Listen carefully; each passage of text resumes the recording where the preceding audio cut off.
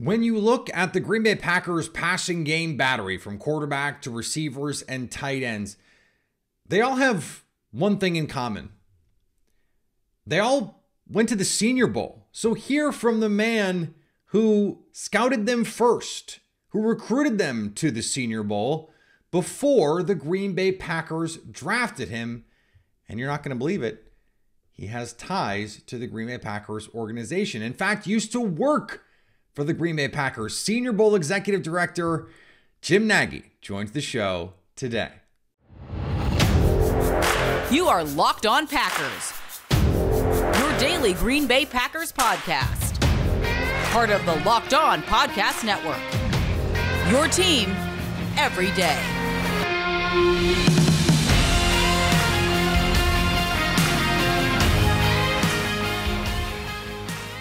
You are Locked On Packers, part of the Locked On Podcast Network, your team every day. I'm Peter Bukowski, and I cover the Packers for The Leap, a newsletter I would love for you to subscribe to. Follow me on Twitter, Peter_Bukowski. Follow the podcast on Twitter, Locked On Packers. Like us on Facebook. Subscribe to the podcast, iTunes, Spotify, Google Podcasts. Wherever you find podcasts, you'll find Locked On Packers, the #1 Packers podcast on the internet. And the show for fans who know what happened, they want to know why and how. Thanks to everyone who makes Locked On Packers their first listen every day. We hope you like starting your day with us as much as we like starting our day with you. As I mentioned at the top, Jim Nagy from the Senior Bowl on the show to talk to us today about a slew of Green Bay Packers. Jordan Love, Senior Bowl. Christian Watson, Romeo Doubs, Dontavian Wicks, Jaden Reed, Grant Dubose, Carl Brooks, like the whole draft class plus multiple key players have come through, and maybe it shouldn't be a surprise that the Packers have taken all these players because the guy in charge used to work for Ron Wolf, who also hired Brian Gutekunst. Doesn't seem like that's a coincidence. Let's get into our conversation with Jim Nagy. Joining me now, the executive director of the Reese's Senior Bowl and 18-year NFL scout, Jim Nagy, joins me now. And Jim, you know the Packers roster better than anyone, it seems like, because Brian Gutekunst in the Packers front office, they love Senior Bowl guys. And the Packers, this last draft, the draft before that, in fact, basically their whole offense right now, skill guys, is Senior Bowl guys.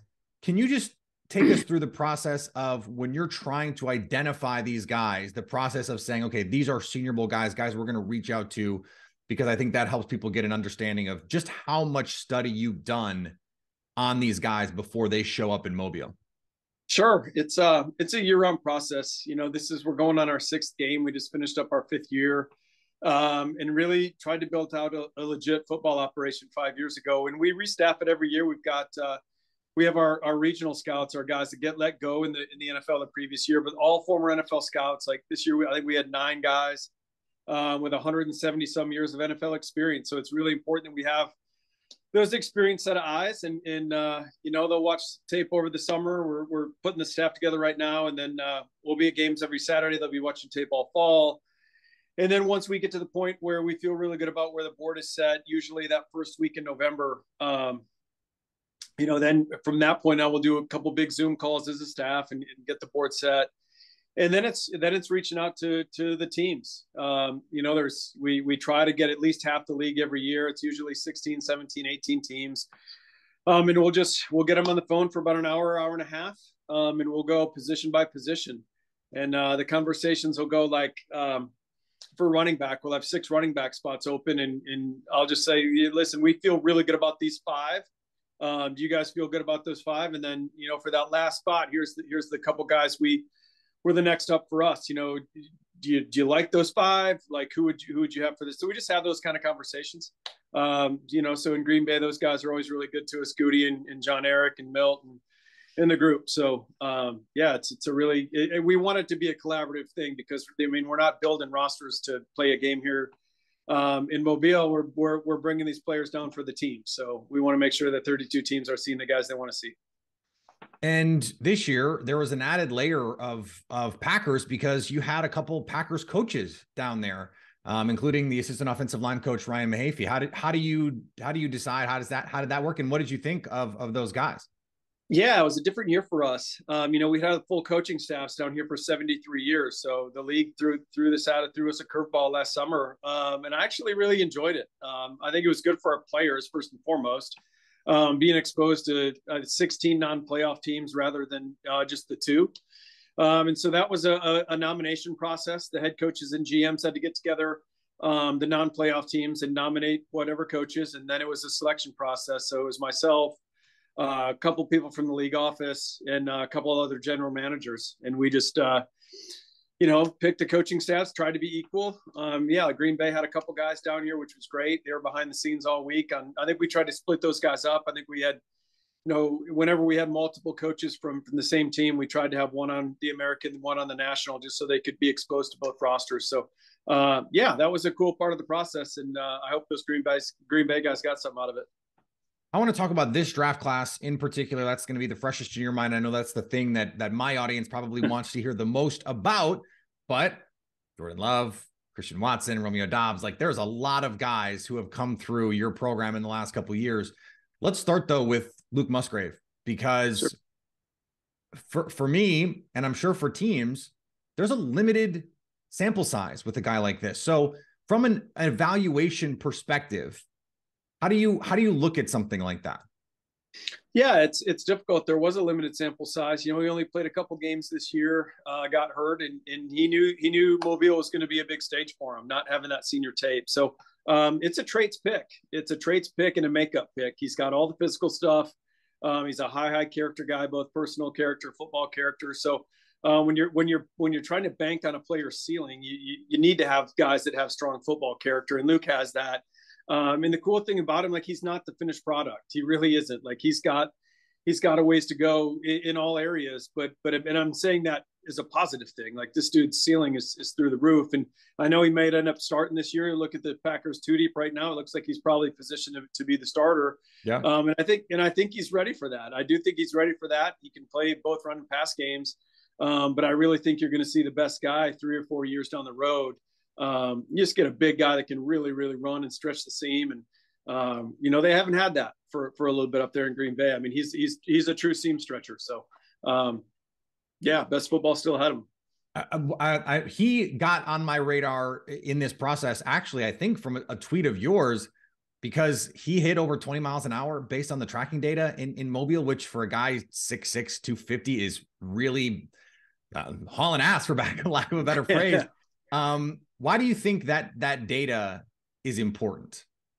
Well, first and foremost, it's apples to apples data for the NFL teams. It's the Zebra technology, which is in every single NFL facility, indoor facility. So everything that we get is same thing that they've got. So again, it's just, how do these guys carry their pads and how do they play in competitive situations? So he didn't run quite as fast at the combine as we maybe heard. I thought, talked to the guys out in Corvallis, like he might hit in the high 4.4s, and I think he ended up being like a mid 4.5 guy, which is still really, really fast. But the GPS stuff was even better when you look where he's stacked up against some of the smaller skill guys, some of the wide receivers and the DBs. I mean, he was running with smaller skill guys on our practice field. So, just a really cool combination of size, speed, and athletic ability. Let's talk about Jaden Reed. Because this was a guy who he has an incredible story coming from Chicago, and the adversity that he had to overcome there. How much of the background do you get to dig into on these guys? It depends. Certainly not like an NFL team does. We've got our staff, but the limitations we have, we're not $1 billion organization down here. We can't be paying for 200 hotel nights a year for our scouts, so we are, and that's part of the importance of having an experienced staff too, is we do try to get people on the phone. That's why you have scouts that have been in a certain area for a long time. They can call the pro liaisons at a school or a coaching buddy on the staff. So we try to dig in on that stuff, but usually only really dig a little more when we know there's a red flag involved. The advice that Phil Savage, my predecessor, gave me, the former Browns GM, when I took the job, was he's like, Jim, your draft is in November, and saying in a little bit in December. So, you're not going to have the combine medicals. You're not going to have the combine testing. Like, there's certain huge chunks of data you're not going to have. But if we look in a player's play history and it looks like he's missed a lot of time, or, a coach gives us a heads up, like, hey man, you really want to dig into the medical here and see what you can find out. Or if there's something off the field that our scouting assistants can Google and pull up quickly, or someone in the league tips us off on, that can steer us away from a player as well. But yeah, I'm not real familiar with Jaden's story, but I can tell you, he was one of my favorite guys down here during the week, because just the way he competed, and he was down here on a mission. Like this seemed like a business trip for Jaden. Similar to, it kind of reminded me when we had Deebo Samuel in the game, just the mindset of the player at practice. And when I'd see him before practice, how locked in he was. And even before the game, he looked like he was a guy that was ready to make plays in the game. So yeah, he's a guy we've been on for a while now. Cause we got wind that he was going to he had a chance to graduate early in December of 2021. So had he done that, or decided to come out, he would have been eligible for the Senior Bowl a year ago. So we did plenty of work on him the previous fall. So I feel like we had 3 full years worth of work on Jaden, where most years we only have 2. So yeah, man, I'm glad he went to Green Bay. My first job in the league was with the Packers, so I still a fondness in my heart for that organization. I've got some good friends that work up there. So Jaden was one of my favorite guys, so it's cool to see him land up there. All right, we're going to get to more with our conversation with Jim Nagy in just a second. Before we get there, today's episode brought to you by our friends at FanDuel. I just had a great time betting on the PGA Championship. Live bet Brooks Koepka, crushed that.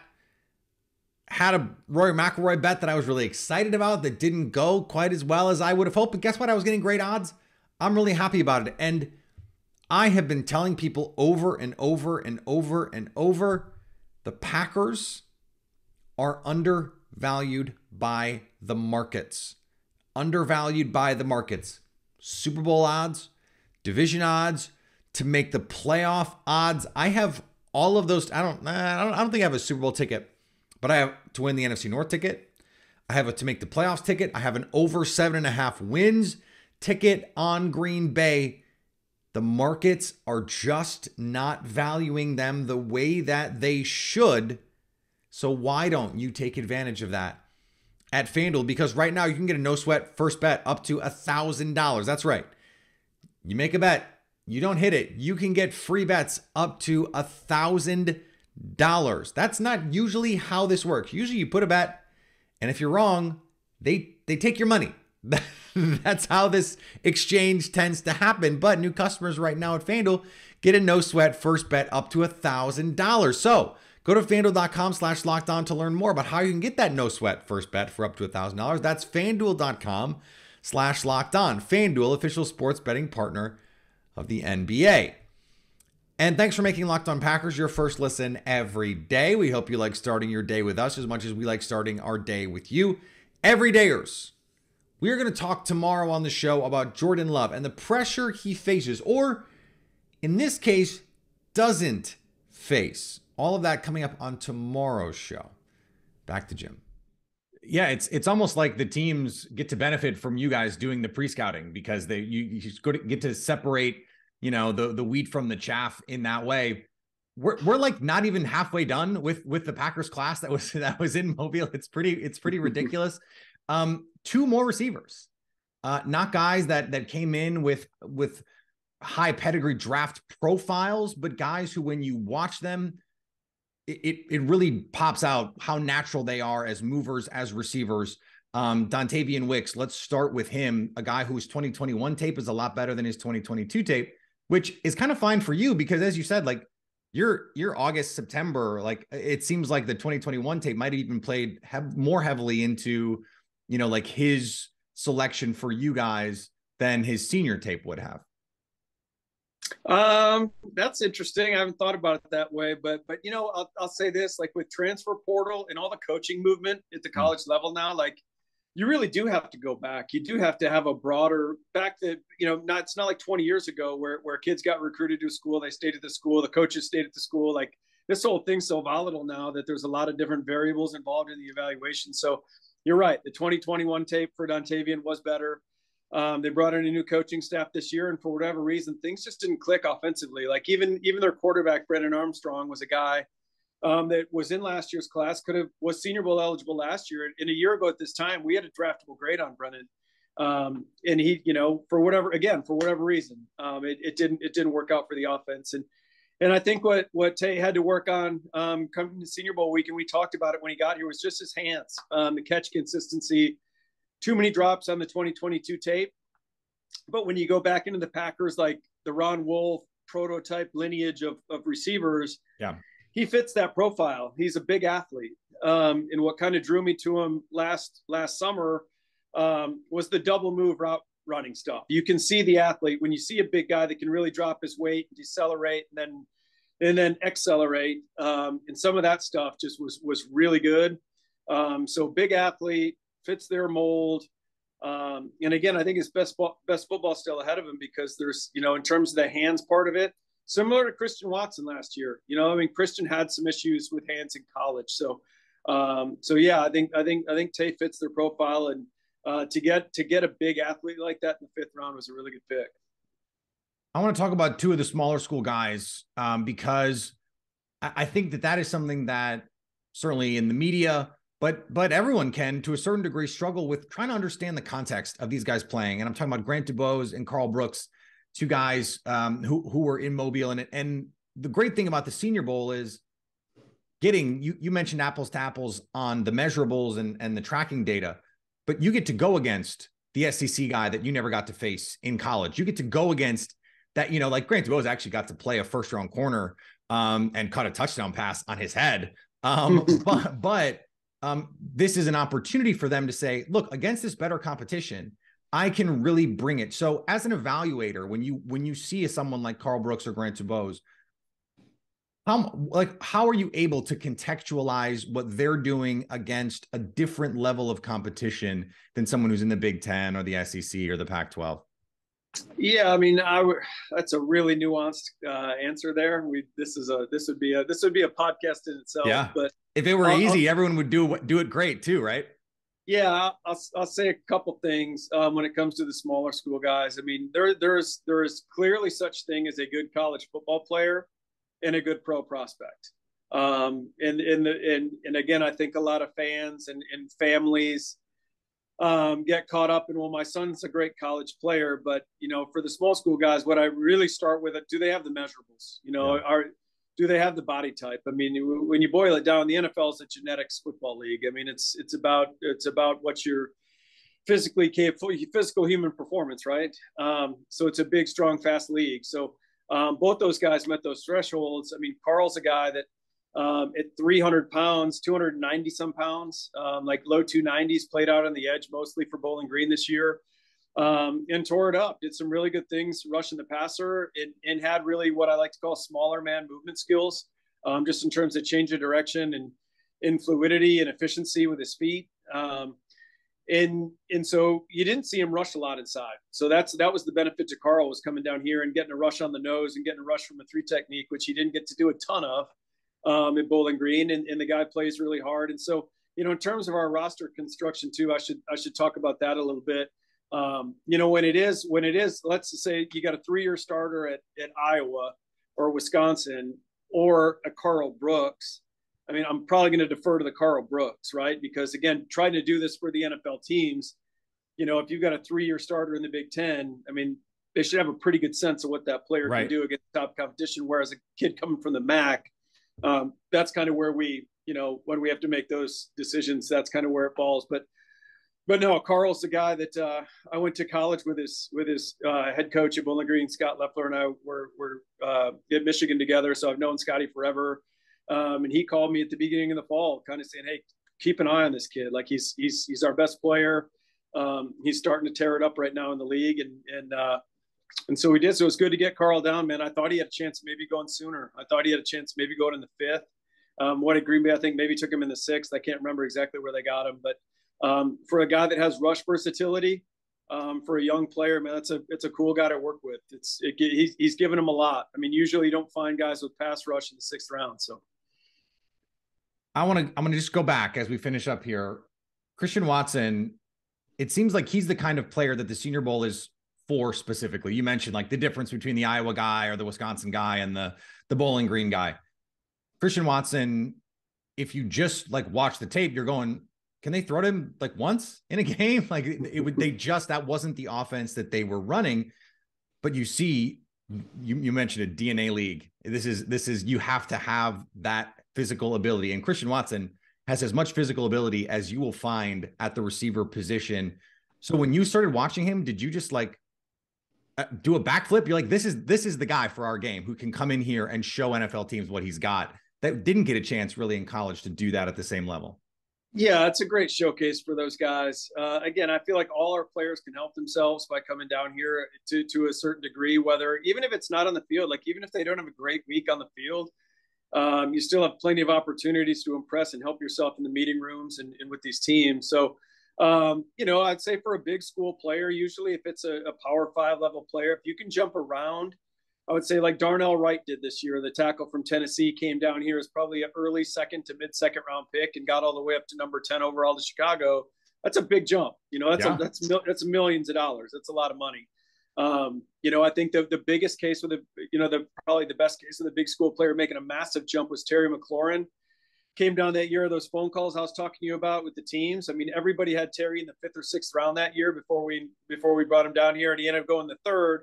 And now in hindsight, that looks like a steal. He should have went the 1st. But that's like a 2 or 3 round jump for a Power 5 guy. That's probably a little unusual. I think we saw that this year with Julius Brents, the corner from Kansas State, was a 4th or 5th for most people, and he went in the mid-second to the Colts. But back to Christian, yeah, we had a scout go to a game early that year. I think North Dakota State played on the road at Towson. And our scouts are down in the field before the game, and they're doing videos, the guys going through warm-ups. And we really try to bring the fan down in the field so they can see body type. I mean, I tell our guys, like, get up as close on these guys as you can just to show body type and show movement skills. And he ran a route in whatever video we posted that day. And just the fluidity for a guy that size really jumped out. And yeah, you're right. And again, I'll share one more quick story on him. I was at Northern Iowa. I flew up there with a sponsor of ours, and we do hand delivered invites now to some of our small school players. And we went up to Northern Iowa to give one to Trevor Penning, who ended up being a 1st round pick of the Saints. And their head coach at Northern Iowa pulled me aside. He's like, "Have you offered the North Dakota State receiver yet?" I'm like, "No, not yet." I'm like, "Your guy's the first guy. He's getting the first invite." He's like, "Jim, I'm just telling you." He's like, "He's the fastest kid."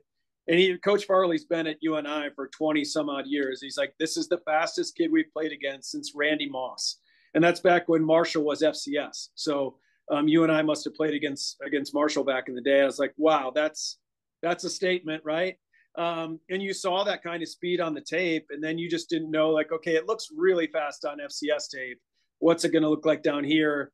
And from the very first day of practice, I mean, he looked like he was playing at a different speed than the guys we had down here. And we had a bunch of 4-3 guys in the game last year. I mean, I think we had 6 or 7 receivers running the 4-3s, but you felt Christian's speed more because he was so big too. So sorry, I got long-winded on that answer, but yeah, Christian's a really cool player. And it was awesome to see what he did over the second half of last year. And that's why he's one of our co-rookies of the year this year. We're having our Hall of Fame event here in about a month. And having a charity golf tournament with him. So Christian will be back down here in about a month. Can't wait to get him back. All right, more from Jim Nagy, and we'll finish up here in just a second. Before we do, thanks to everyone who makes Locked On Packers their first listen every day. Everydayers. First of all, thank you for being here with us every single day. We are going to continue to be with you throughout the off season. Next week, our rookie orientation series forges on. Our Rodgers signature series forges on. More interviews. We've had a slew of interviews over the last few weeks. We are going to have a bunch more, and we're going to actually get to talk about what's happening on the field at OTAs. All of that coming up on Locked On Packers. No, that is an absolutely awesome anecdote. And just to bring it all full circle, Ryan Mahaffey, who was a coach in Mobile this year, played at UNI and coached at UNI. So there are just connections all over in there. So the last thing I want to ask you about, it is the biggest story in Green Bay this season. I think it's one of the biggest stories in the NFL. Jordan Love. He is going to be the quarterback for the Green Bay Packers. We know what that redshirt sophomore tape looked like. And I talked to Gary Anderson, and I'd love to have your insight on this. I talked to Gary Anderson after the Packers drafted Jordan Love, and I said, hey, what happened that second season that he was the starter? And I think it's rare, at least to a media person, to have a coach be so candid. What he told me basically was the other guys just weren't ready. We had this group of veterans when he was a redshirt sophomore. We came in, it's a new system. We just couldn't do the same kinds of things. We lost all these guys. Jordan is going to be better in the NFL than in college because we won't have to shrink the playbook and all of this stuff. I assume you have coaches behind the scenes who can tell you that kind of stuff. What was your read and the information that you got on Jordan Love, and what were you hearing from teams through this process? Going back to when he was coming out. Yeah. Very similar. Again, that year I would never say that. Just because, you got to be really careful sitting in my chair. We've got to have these relationships with these college coaches.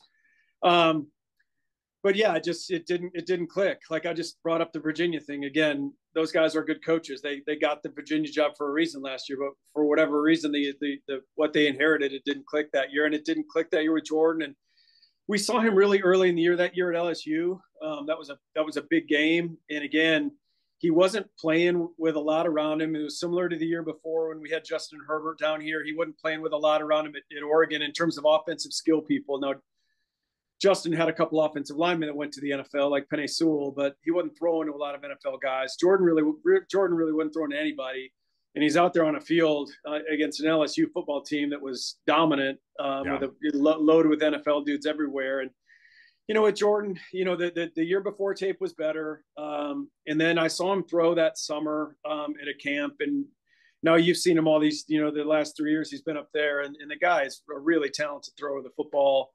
And I knew, talking to the coaches and doing some background work, he was the right guy. It just was a difficult situation that year. So, the Packers, didn't they trade up for Jordan? Am I getting that right? Yeah.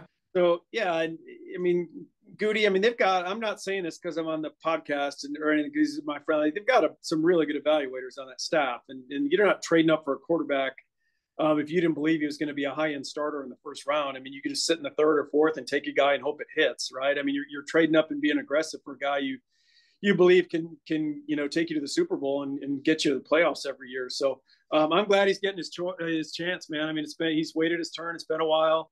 I'm sure it hadn't been easy on Jordan. From the outside looking in, I think he's handled it unbelievably. With all the dynamics at play up there and what's been going on, I think Jordan's really stayed above all that and done a nice job. And just talking to those guys, it sounds like he makes a ton of plays in practice that get you really excited about him. So again, the outsiders, we haven't seen a whole bunch. I certainly haven't seen any. But talking to those guys, sounds like he's been doing some really good things the last couple of years developmentally, where they think he's going to be the guy, and you got to give him a shot. Again, when he gets on the field, you got to keep in mind, he's still a really inexperienced player. So if I'm the Packers, I'm just hoping by the second half of the year, he's starting to put it together. And again, look at what Jalen Hurts was year 1 to year 2. Like, I'm excited about Jordan Love in 2024, when he gets a second year starting under his belt, because anytime as a first year starter, it's going to be tough.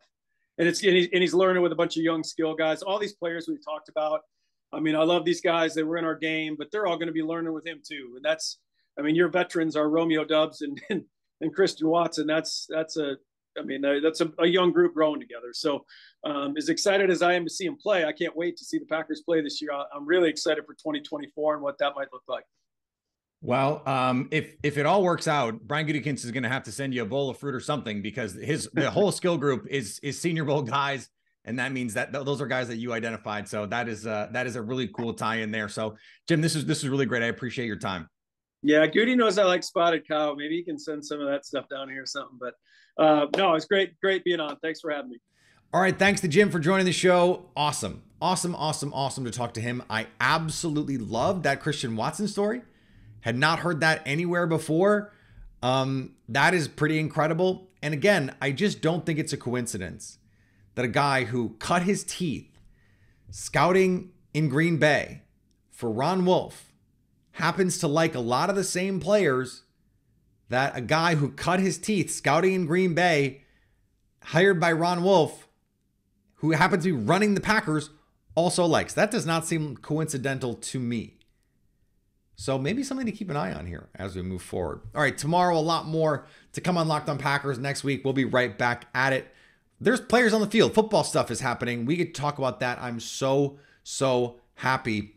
Follow me on Twitter, Peter_Bukowski. Follow the podcast on Twitter, Locked On Packers. Like us on Facebook. Subscribe to the podcast, iTunes, Spotify, Google Podcast.